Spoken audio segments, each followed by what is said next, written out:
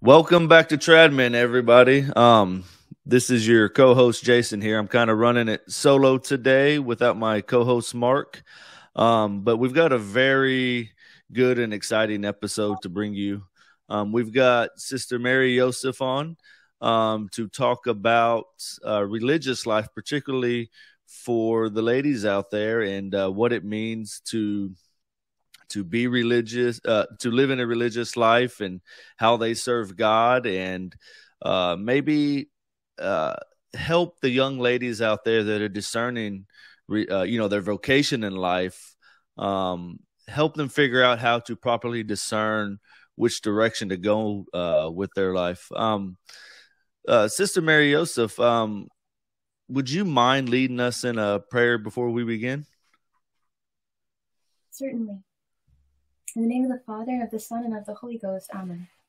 Ave Maria, gratia plena, Dominus tecum, benedicta tu in mulieribus, et benedictus fructus ventris tui, Iesus. Sancta Maria, Mater Dei, ora pro nobis peccatoribus, nunc et in hora mortis nostrae. Amen. I am all thine, and all that I have is thine, most loving Jesus, through Mary, thy most holy Mother. Bless me, dear Mother, thou and thy divine Son. In the name of the Father, and of the Son, and of the Holy Ghost. Amen. Amen. Thank you. Thank you again for coming on. Just for any listeners out there, we have a slight delay, not very bad, but just a forewarning on that. But I guess we'll just start, Sister Mary, if you would like to tell us about your religious group that you're a part of, and your life, and just tell us a little bit about yourself. Sure. I'm a member of the Benedictines of Mary, Queen of Apostles.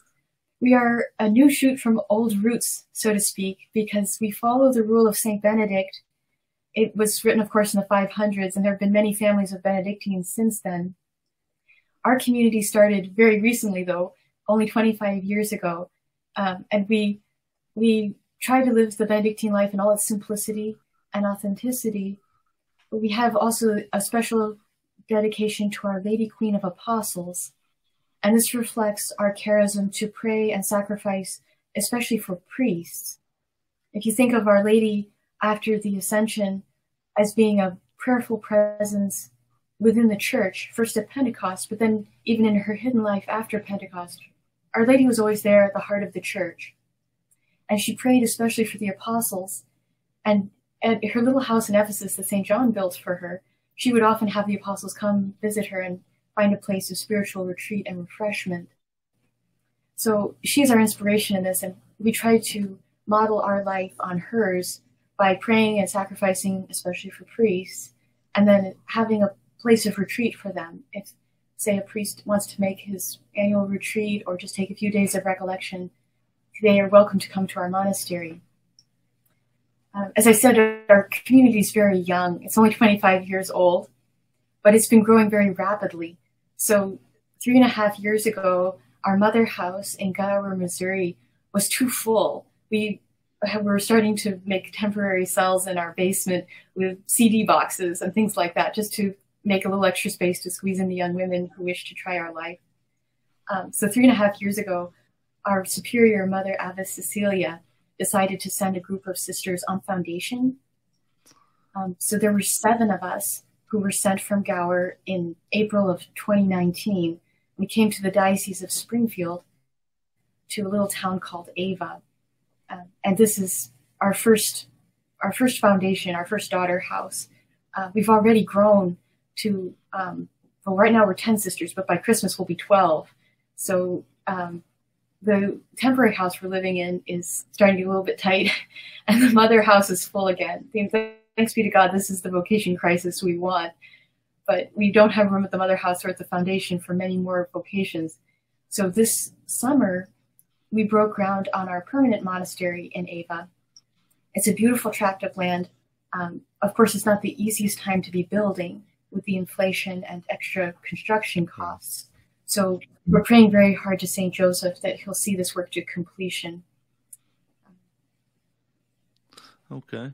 Yeah. So, yeah, I mean, you mentioned I guess that, people talk about the statistics of there being a vocation crisis. But it doesn't seem like that crisis necessarily pertains to traditional orders. And it sounds like you're seeing growth within your order. Is that correct? Like a good amount of growth? Yes, thanks be to God. I mean, when we left the Abbey almost 4 years ago, we were up to 44. The Abbey was only built for 48. But now the Abbey's full again already. Just 4 years later, they sent off us, and then all of our places got filled up. And then this new house that we've started, it's already almost twice as big as it was at the beginning. So it's a good problem to have. We're grateful. And I think Yes. it shows that the young people today, they're looking for something authentic. They're looking for Yes.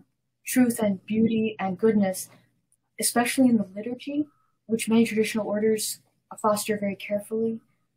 They're looking for the traditions that religious life has had since, St. Benedict's time, things like the habit, the common prayer, the silence. And so I think that's why many traditional orders, even young ones like ours, are seeing such a rapid growth. The young people have an ideal, and they see the traditions of the church as fulfilling that. Right. Yeah. And I like how you said people are looking for truth, unadulterated. Well, you didn't say unadulterated, but unfiltered truth. They're looking for beauty and reverence. And society in the world today seems to be lying to people, saying these things aren't important in your life. But I think inside us as people, we reach a point where we're tired of being lied to by society, and we seek those things that are better than us, or seek those things that are higher than us, like, God, beauty, tradition, stuff like that. And I think that really speaks to orders like the one you're in and other traditional orders, because they offer the beauty and tradition that has historically been within the church. I do have a question for you as well. As far as what's the difference between a religious sister and a nun? Because I know a Oh, lot that of is a us good have those questions. question. Yes, sometimes it's not very clear. So the religious sister has a more active, perhaps more visible role within the church. If you think of the church as having different members, as the human body has different members, I like to think of the active sisters as being like the hands, or some exterior member that does Christ's work in an apostolate. But the nuns try to serve the body of Christ in a more interior fashion. And this is why nuns usually have some sort of enclosure in place. They're cloistered. And so just as the human body needs certain organs that are hidden from sight, like the heart or the lungs, but nevertheless fulfill a necessary function for the body. So the mystical body of Christ needs to have certain members set aside just to adore the Lord, just to sustain the prayer of the church, and not to have an exterior apostolate. I think Our Lady fulfilled this role in her being the praying presence in the midst of the church at Pentecost and thereafter. And this is what other cloistered nuns are called to do, to be like the heart pumping the blood to the rest of the body, or like the lungs drawing in the air for the rest of the body. The mystical body needs both. It needs the active sisters and it needs the contemplative nuns. It's just two aspects of love, two ways to serve Christ in his mystical body. So, as far as discerning, like a young lady out there that is trying to discern, religious life, whether they want to be a religious sister, whether they want to be a nun, what are some, I guess first let's start with the parents, because I have two young daughters myself, 14 and 12. And I know I don't want them just to completely write off religious life. I know they both, you know, like being like a lot of young women, they like babies, they like being around babies and stuff like that. So it seems like like young girls, one of their first things that they want to, or the first way they gravitate towards as far as vocation seems to be marriage in a lot of young women.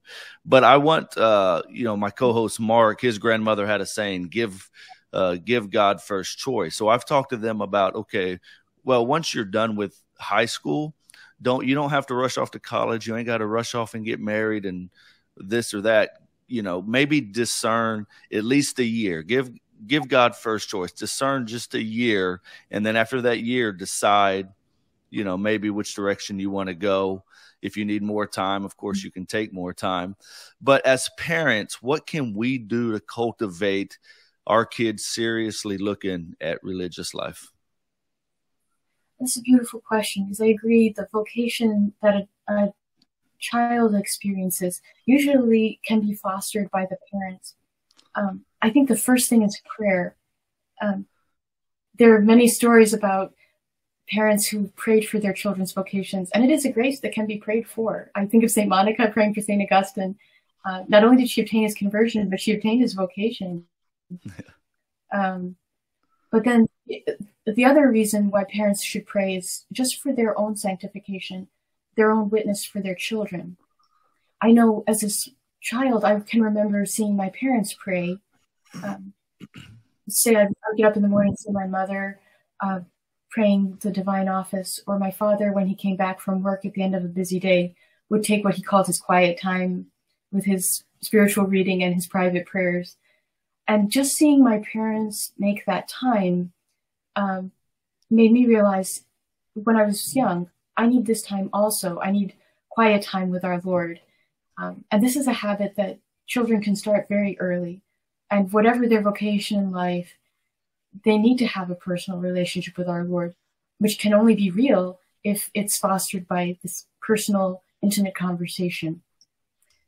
And so the parents, by fostering that in their own life, can encourage the children.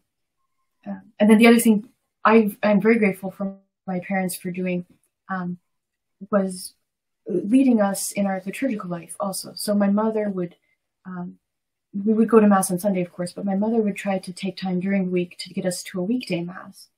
And I found that was very important. It's not something that other, say, children of Protestant family would know what that meant. You know, why go to church on a Tuesday? But it's important to realize, yeah, Mass is for every day. It's the most, it's the highest act of the mystical body. And so anytime that a family is able to go more frequently, it emphasizes the importance, the primacy of the Mass. Oh, yeah, and I think too, oh, sorry, go ahead.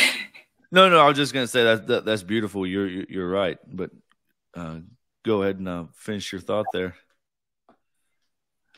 Oh, I think your idea about suggesting to your daughters to take the time to discern is important too, because the vocation to marriage is a very beautiful call. But as you said, it's a kind of natural call too.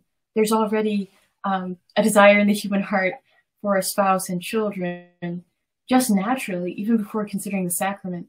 But the call to religious life, there isn't a natural inclination toward that. It's a higher call in being completely supernatural.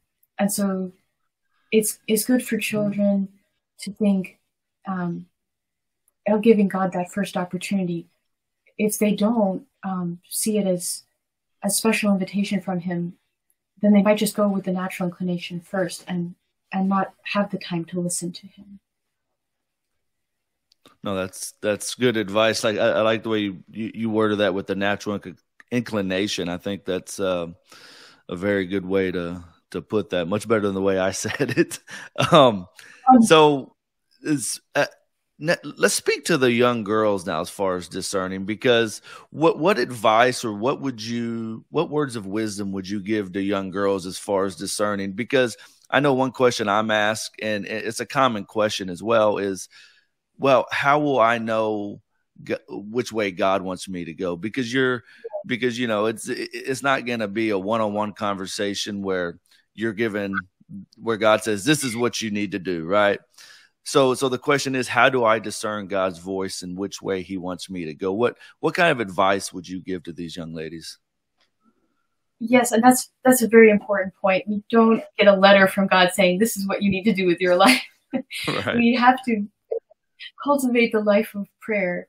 The Holy Ghost speaks very softly. And so we need that time of silence and prayer to put him first. And it doesn't mean that all of our prayer time is necessarily spent thinking about our vocation. We should just think about God. Think about his revelation, his goodness toward us in our personal life, and how we want to make that response to him. It's very good to pray, I love you, my God. I want to give you my life. How do you want me to give it to you? Kind of put the question in terms of a gift, and also in terms of what he wants.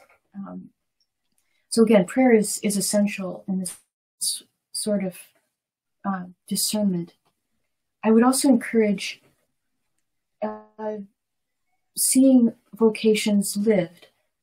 So for this, it might be good to talk to a priest or a religious that your family knows who could recommend good communities for children to visit.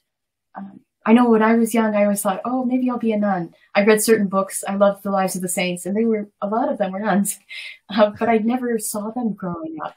There weren't many communities where I lived.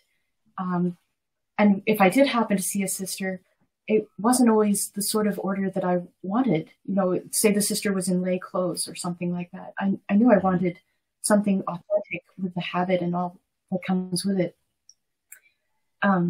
Sometimes difficult, though, to find good orders. So that's why I recommend going to a priest or a religious that you trust who could say, well, this community is according to the heart and mind of the church. This community is stable and is growing, which are signs of health. And then once you know some communities like that, then maybe the young women could visit. They could start a correspondence with a sister. Because if you don't see the life lived, if you don't know anyone actually giving themselves to God in this way, it's hard to think of it concretely. It's not enough just to look on the internet. Maybe that's a good starting point, but at some point we have to go out and visit and meet the religious, try the life on. And again, with that idea of offering ourselves to God. Is this where you want me? And if he doesn't want you there, usually he has clear indications. There might be a restlessness in the heart.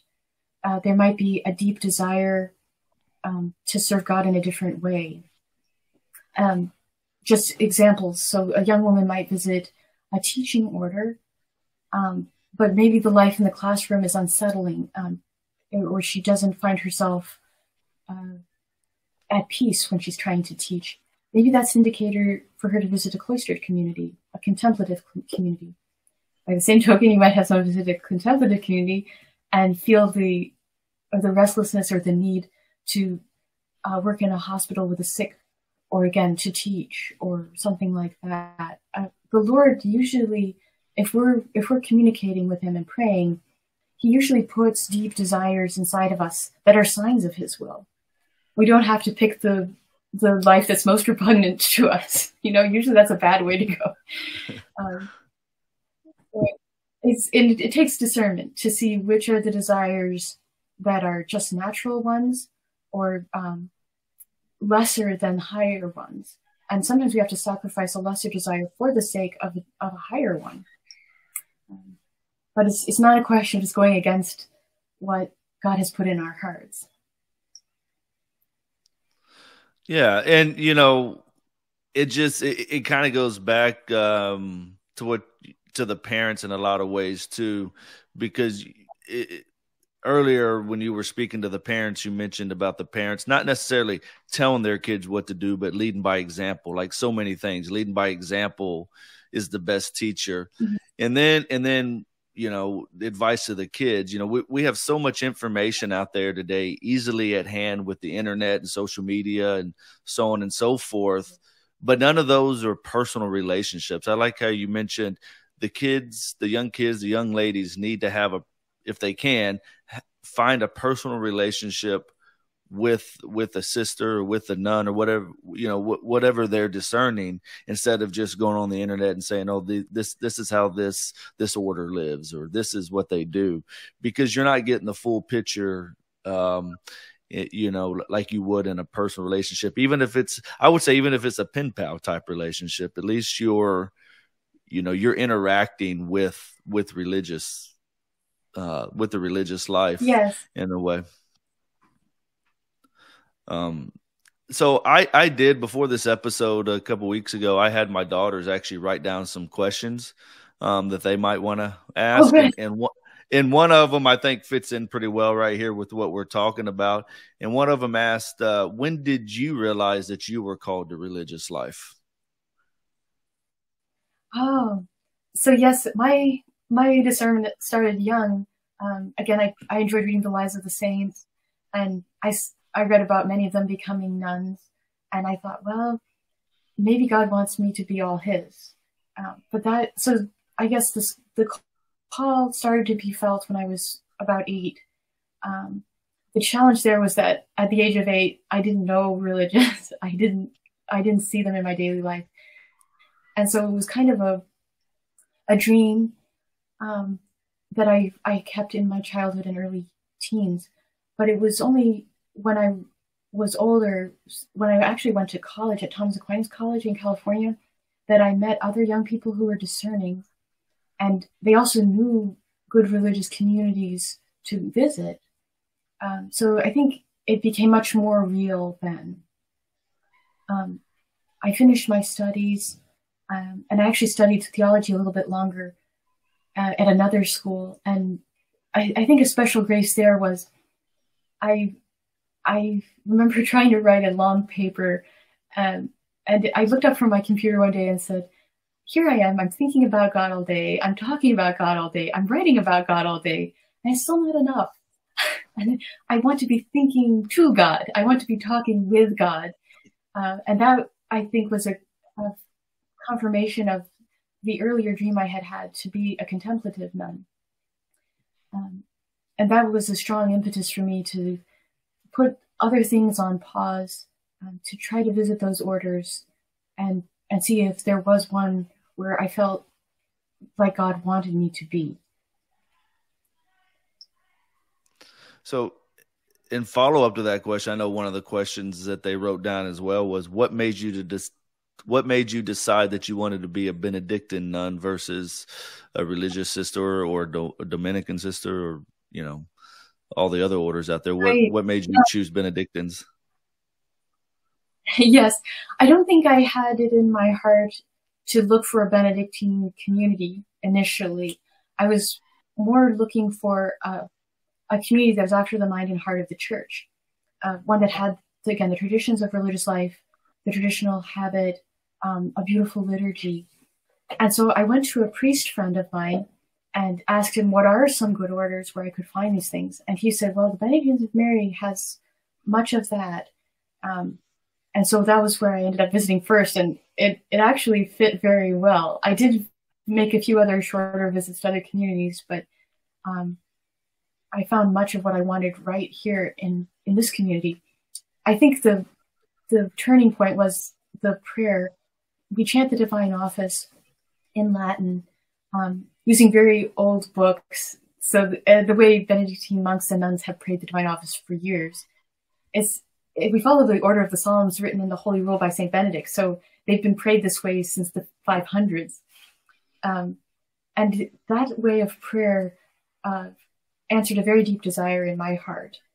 And so I would encourage any young woman, when you visit a community, see how they pray and see if this is a supernatural way for you also. You can't just join a community because you like the exterior work it does, but the prayer doesn't nourish you. So I think that the liturgy was a very pivotal point for me. And then the idea of being a nun, especially devoted to Our Lady, especially in her role for prayer for priests, that also satisfied a deep desire in my heart. That's great.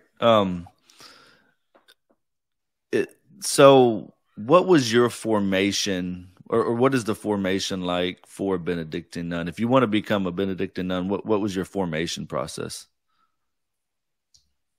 Yes, it's a long process. We have different stages to initiate the young woman gradually into the life. So when a woman decides, yes, I want to try Benedictine married life, first she just comes on a come and see visit as an aspirant, usually a week long. She lives with the sisters, does their work, and prays with them.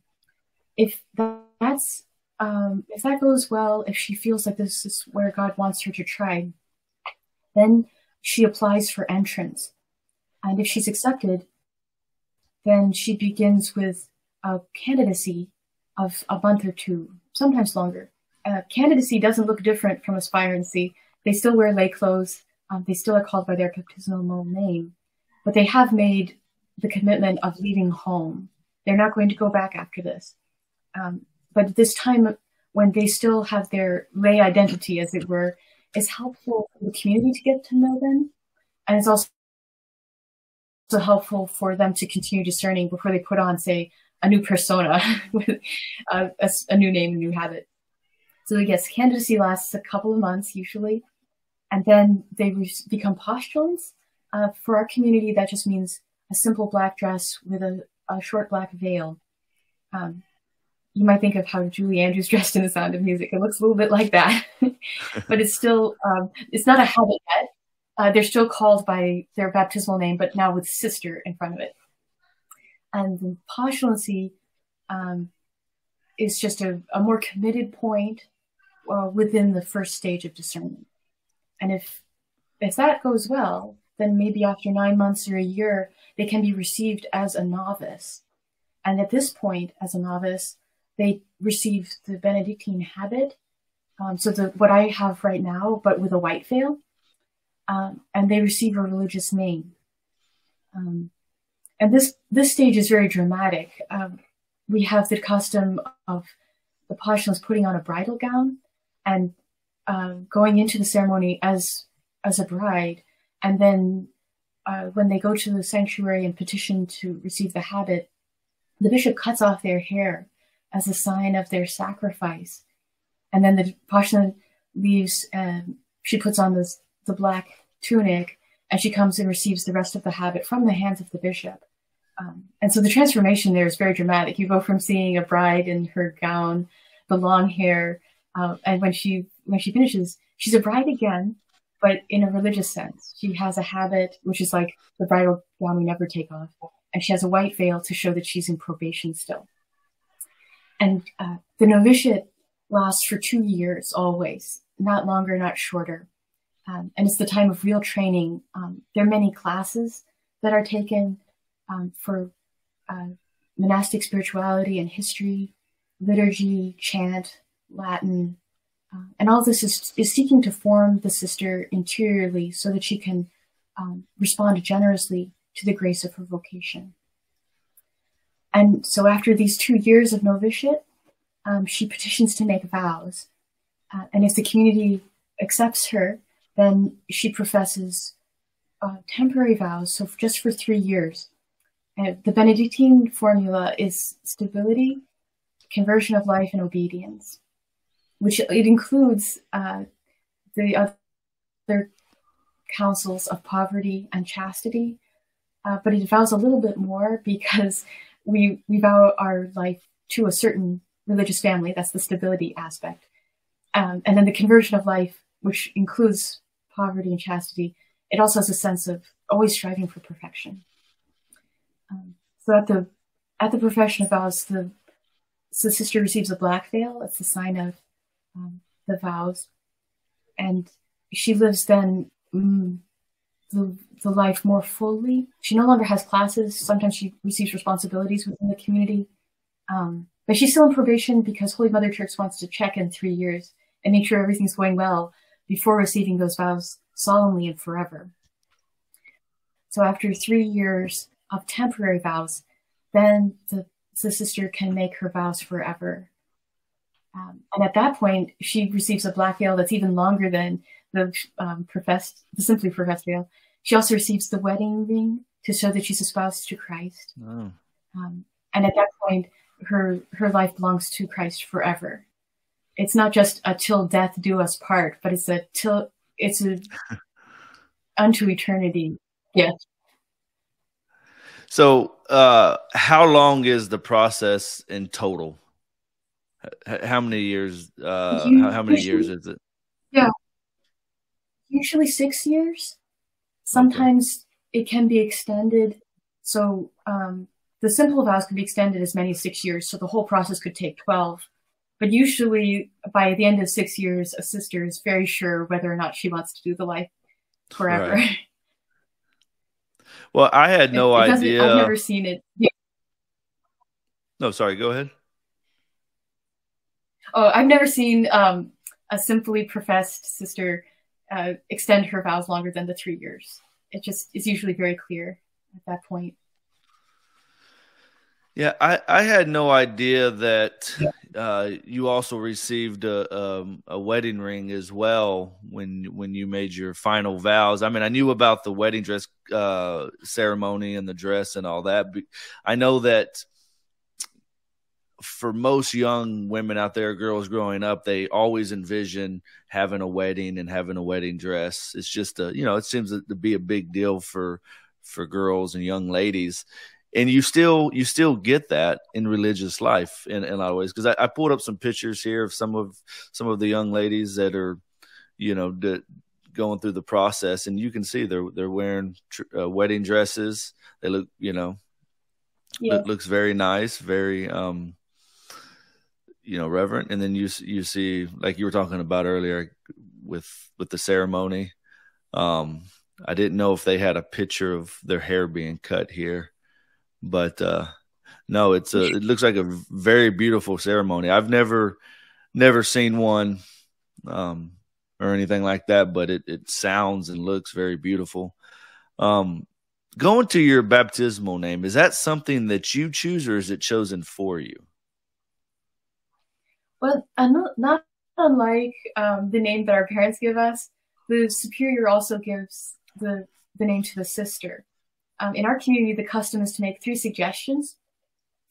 So we generally write, Mother Abbess, I would like these names for these reasons, and we make the 3 suggestions. But Mother Abbess is free to pick something entirely different, make a different combination, or to give the sister her baptismal name a second time. We have one sister who received her baptismal name. And it's kind of a dramatic moment in the ceremony because the sister doesn't know going in what the name is that she will receive. The first time she hears it is when the bishop pronounces it. From now on, you will be called Sister so-and-so. And so it's very dramatic to hear the name be given as the one that Christ has envisioned for you to have. And even if it's not the one that you asked for, there's a special mystery associated with that name, a special patronage with the saint that it belonged to. And it's a very rich source of grace for the novice beginning her novitiate to have this new name that represents her new purpose, her new vocation. So your name is Sister Mary Josefa. Hopefully I'm saying it right. Mary Josefa. What's that? Sister Mary Josefa. Josefa. Okay. All right. As usual, I'm not very good at pronouncing words, but Sister Mary Josefa, is that a name that you listed, or was it a total surprise? I did ask for Saint Joseph. I asked for Josefa in honor of Saint Joseph. But after I submitted the names, I kept thinking, oh, I should have asked for something with Our Lady too.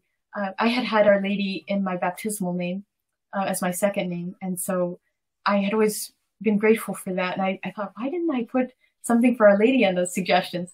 And so when Mother Abbess added that of her own initiative, and I heard it from the bishop's mouth, we will be called Sister Mary Josefa, I was very grateful for our Lord. He named me after his parents on earth, his Blessed Mother and his foster father. And I couldn't ask for anything more than that.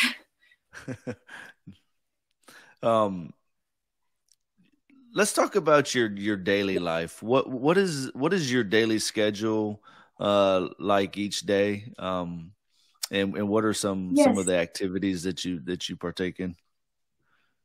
yes. Our day starts fairly early. We get up before the sunrise and we chant the Psalms just as St. Benedict described it in his Holy Rule, written in the 500s.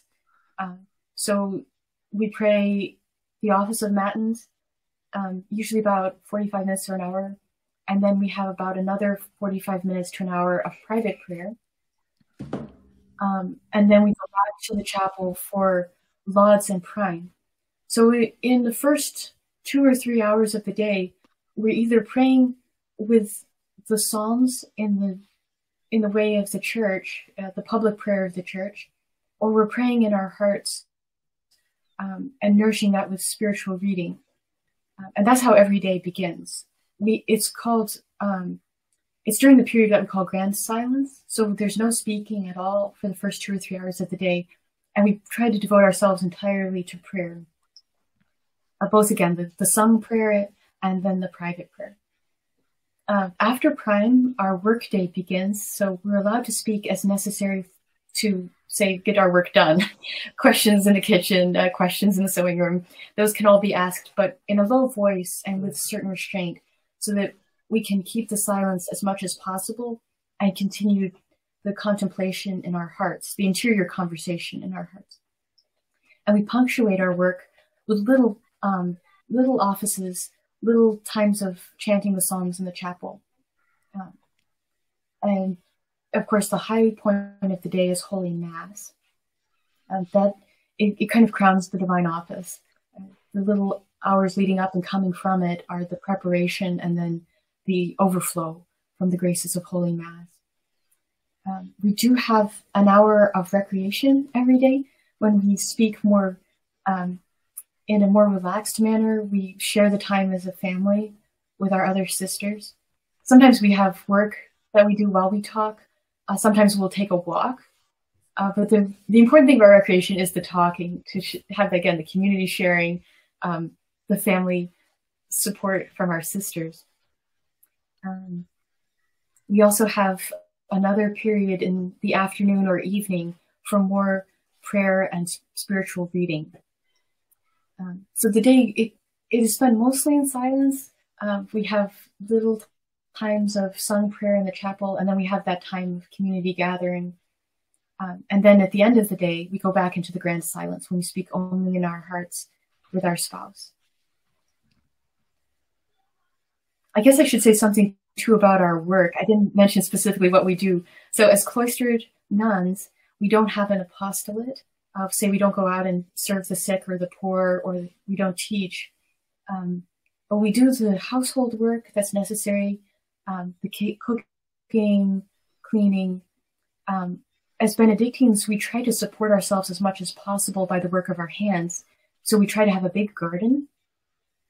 And when possible, we have animals. At our mother house, we have dairy cows and chickens. Well, we're still small on foundation. We don't have animals yet. So we just have the garden. But we hope in our new monastery to have dairy cows and chickens, just like the abbey. And then we support ourselves by making vestments. And this is a special work because we can put our spiritual apostle of praying for priests into it. As we work on each vestment, we pray for the priest who will wear it. We pray for the priests to whom that priest will minister, or the souls to whom that priest will minister. And again, the beauty of that work is it can be done in the cloister and in silence. So it's very natural for us. Yeah, I was actually talking last night to a group of friends, and we were talking about silence and how difficult silence is in the modern world, especially because you have constant noise coming in. And I read a book, The Power of Silence by Cardinal Sarah, a while back, and I remember he was talking about the power of silence, and he mentions how hard it can be to do, because a lot of us have internal dialogues, like myself. You know, I may sit in silence and I'm say, okay, well, I'm just going to sit down, be quiet, and I'm going to, like, if I'm in adoration, I'm going to try to hear the voice of God. But then all of a sudden you're having this internal dialogue with yourself about something that is completely unrelated to what you're supposed to be doing right now, which is having that conversation with God in adoration. Yes. Right.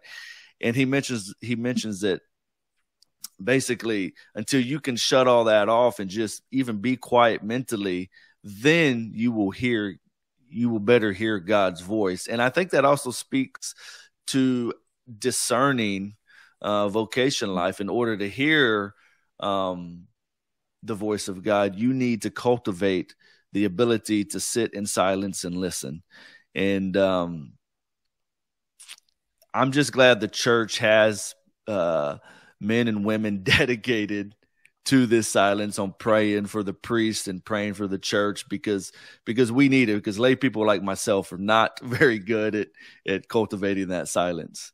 With that said, would you have any advice to just lay people in general, like how to cultivate that silence? Yes, and I will say that we contemplatives, even in the silence of our cloister, still have the same struggles with that interior dialogue. It's like one of your fathers said, it's as if each person has a watermill running inside. The mind is always moving. It's always going to be going. But the question is, what do we put to nourish, to keep that wheel spinning, right? We can have it full of the daily duties. We can have it full of our own thoughts and desires, our own complaining. I'm sorry to say, all these things can be moving that interior water wheel inside. But what we try to do is to replace the natural thoughts with God's thoughts. So the times for reading, the times for praying the Psalms give us ideas and thoughts that we can think of to lift ourselves out of our own petty ideas and desires. So for laity, a similar thought would be to take time every day for a little spiritual reading. It could be a little bit of the scriptures. Sometimes it's helpful to read a spiritual book to help understand the scriptures or to address a particular need. But of course, going to the living word of God in scripture is the most fruitful sort of spiritual reading. And other books can supplement that and strengthen it. But having something to put in to the mind and heart can quiet down some of the other thoughts. And then when some train of thought gets going, you have a little store of other things to think about. So that's one thought, to have a source of spiritual nourishment, spiritual ideas. And then the other thing that might be helpful would be to have a couple of points in the day to quiet oneself down, even if it's only for a moment or two, to refocus on our Lord in the course of the day. So in Catholic homes, it's very helpful to have holy pictures around. Sometimes in the course of the day, you might be too busy. You might not have time to sit down and read of many chapters of a book, but you can always look up and see that picture of the Sacred Heart or of the Blessed Mother and make an interior aspiration. The Desert Fathers would call it that ejaculation of the heart, to just say, I love thee, I offer my life to thee, and to lift up the heart to God in the course of the day. I think both of these are necessary, both that quiet time of reading and personal prayer, but then the little glances to heaven that punctuate the rest of the day. And that can dispose the heart to make better use of the time for quiet prayer. Then when you come to it, you've already been thinking about God at different points of the day. You've been looking forward to this meeting with him. And then it's easier to focus on him and be less distracted. Yeah, I think what you just mentioned really also speaks to when St. Paul mentions pray without ceasing. You know, I think a lot of times people confuse that with, I've got to sit down and do long drawn out prayers all day long. But I think it's the mindset, like you were saying, look at holy images, or, just say a quick prayer, in the name of the Father and of the Son and of the Holy Spirit, just to when St. Paul says pray without ceasing, just be in that prayerful mindset all day where you're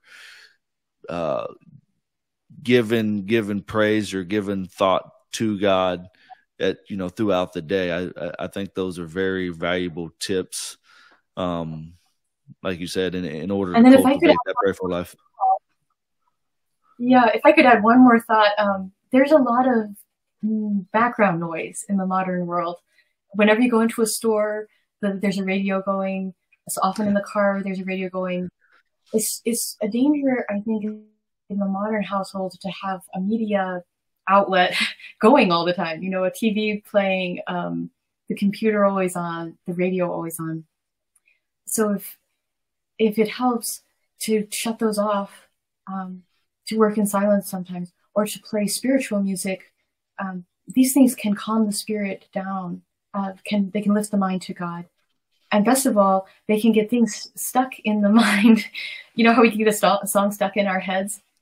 Oh, yeah. Sometimes it's hard, even in the cloister. A secular song will get stuck in our heads again. But we have sung prayer in the Divine Office. We have sung prayer during the Mass. And after a while, the Gregorian chant gets stuck in our heads, or the hymns get stuck in our heads. And that is a very easy way to have the mind lifted toward God. We don't have to be forcing our imaginations, but we just listen to the beautiful sound, and just playing in our heads, of course. And it can quiet the heart down to listen to God. No, you're absolutely right. Yeah, the media, TVs, computers, radios constantly playing in the house. I know when in our house we limit how much our kids and stuff, and even ourselves, will listen to those things. Now we do better some days than others, obviously, like most people. But I've noticed before, like it's crazy. Like if you sit in your room and even a fan going is some noise, and you cut off that fan, TV, all the noise around you, it's almost, you got like this feeling in your ear that feels good. It's just silence. It's like your ears needed that rest, you know. It's almost like God has made us for points of our life to just sit in silence and contemplate him. Like we have that need as people. But yeah, no, constant noise is definitely an issue. Another question that one of my daughters had that I think is really good, and I'll ask you, is she asked, do you always feel really close to God? That is a very good question, and I think it can admit of a few different answers. What does it mean to feel close to God? There are often consolations that come. Say we're out on a walk on a beautiful day. Nature really proclaims the glory of God. And so you can see the providence of the Creator in making this beautiful day just for you to enjoy. It could also come through the friendship of the sisters in your community or within your family. When you feel someone's love in a very strong way, it's just a sign of God's love for you. He put that person in your life. He put that love for that person has for you in that person's heart. And so, again, a way to experience God's love through another. But there are also times when in prayer, in reading the scriptures at Holy Mass, when we can feel that love of God more directly. And those are precious times to realize in the scriptures, this is God speaking to me. Or to realize after Holy Communion, God is in my heart. I'm united to him, body and soul. Precious times to realize the love of God for us. But I will also say that we do go through dry times, as it were, or distracted times, times of interior struggle, when God does feel far away. But we know that we are always united to him, even when we don't have a sensible consolation, if you know what I mean. In our Lord's own life, on the cross, he said, my God, why have you forsaken me? It was a moment of intense suffering. But he also had said earlier, right before the Passion, I am never alone. but the Father is always with me. So in a mysterious way, even in the midst of that great suffering, his human soul still experienced the beatific vision. And of course, he was always united in the divine person to the Blessed Trinity. There was never any division there. But he still experienced an interior desolation. And I think that's encouraging for us as we go through the ups and downs of life. When we encounter trials or interior crosses, we know that God is always present, and perhaps even more present. Maybe he's most close in those moments when we feel the loneliness, the dryness most acutely. I remember Mother Teresa saying to one of her sisters, her sister was experiencing a great trial, suffering very acutely. And Mother Teresa said to her, "This is the moment when Jesus is kissing you. He's this close to you. He's sharing his cross with you." And I think that it's important for us to realize, whether in the cloister or in the lay life, the times of suffering are often the times when we are closest to God, when his cross is on our shoulder too. And not to be discouraged. He'll never let us be tried beyond our strength.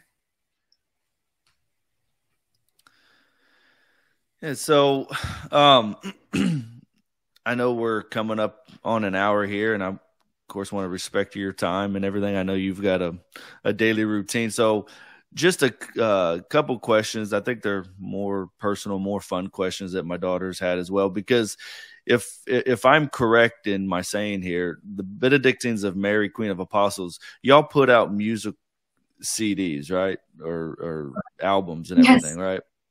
Are you involved in this in singing in these choirs? Most of us have been. There was a period, say our first 6 CDs, when most of the community sang. I sang for all those recordings. The last 3 or 4 maybe, because our community's gotten so large, and also because we're now in 2 houses, it's no longer feasible. It's hard to get a group of 50 nuns to record a CD, especially when they're in 2 different parts of Missouri. So the last maybe 4 CDs have been recorded by a smaller group.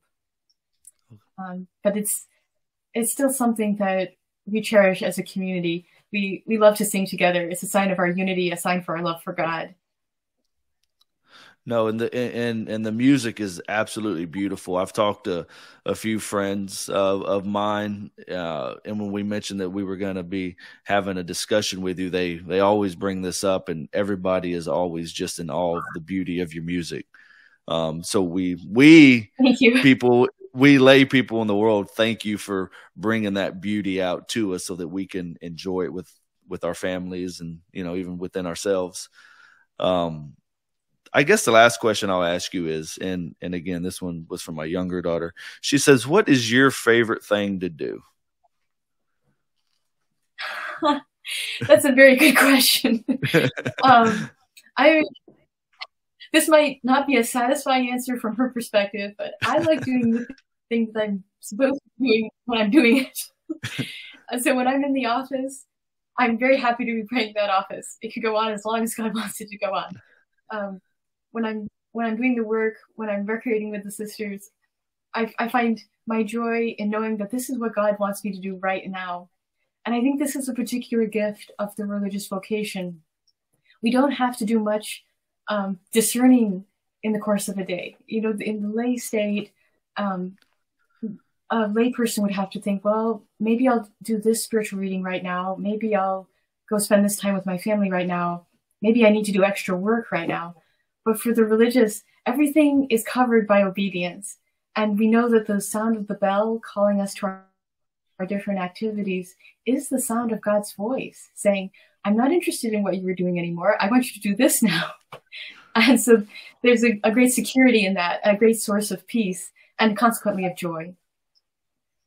No, I think that's a very good answer, because